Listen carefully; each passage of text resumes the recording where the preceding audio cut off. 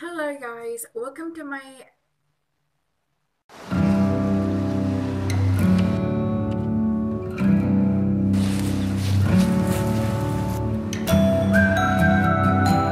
Hey guys, welcome to another video from my channel. So today I'm just gonna go straight to the point. So lately I've been receiving some DMs and emails asking about the university, about the FOU, so I thought why not I kind of like answer some of the questions. I believe like soon a lot of people will be graduating from high school and will be searching like for the universities. So I thought it would be great time to show you like my room tour. I have three questions that I took notes. The first question is what? The first question is, did you get to choose your room? No, I did not get to choose my room. When I reached the Vladivostok airport, I got an email saying that I can come to the university dormitory anytime I want because it's open 24/7. The dormitory you'll be living in is already like chosen for you, so you just have to go where you're assigned to. Yeah. Second question, what is the price range? So your room actually depends on the price range as well. Price range is between 3,100 to 3,700 rubles, and you can choose to pay per month or even 3 months, or just how much you want, or even up to a year, which is 9 months in the list because you're studying for 9 months. The third question is, can you change the room if you have some unwanted problems?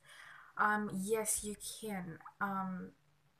Let's just hope you don't have any problems with your room, but if you do, you can actually write like a letter to the International Student Affairs something. I'm not really sure about this, but my friend, she did change her dormitory. Means she changed like the building, but you can't get to choose which room you want. You just get to change like the building, then they will put you into the rooms that there are, the empty rooms. And those are the three questions that was asked, so let's get into the room tour. And also I forgot to mention that in this video I'm gonna show you two types of rooms in Malayax. So there are actually different types of rooms, but here we have like, for now we have like two types of rooms. So yeah, and I'm really thankful to my friend because she allowed me to actually show you guys like her room. And yeah, stay tuned. It's the corridor and my room. Come in, this is what you see. So straight away in here you have where I keep my shoes, obviously, and then on your left you straight away come to the toilet. Yeah, so there's where I keep my washing clothes stuff, like soap powder, and then you have a mirror and me, and then sink, tub, and not much stuff, nothing much. And one more thing that I want to tell you is, if you notice this is because if you once you reach here, you will notice that you don't have like drinking water. So you will have like the card number like in the reception hall there. So it costs actually 100 rubles like for that whole thing.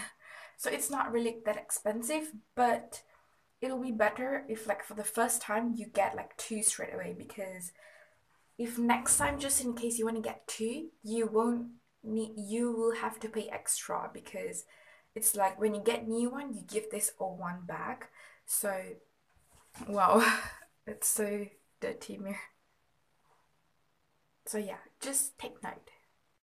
Go to the next part of the room. On the left side we have my roommate's bed and her side table. And then we have another two shelves. One is my roommate's and one is mine. I keep books here, and then some food and kettle, some electrical stuff, and more of them. So, and then you have sockets there, two pin plug. Yeah. This is my bed and my side table. So, let me show you my friends. These are my friends from Malaysia. It's me, Hazima, Eunice, and Christabel. I miss them. Yeah. And next we have the study table and then the fridge and also the table lamp.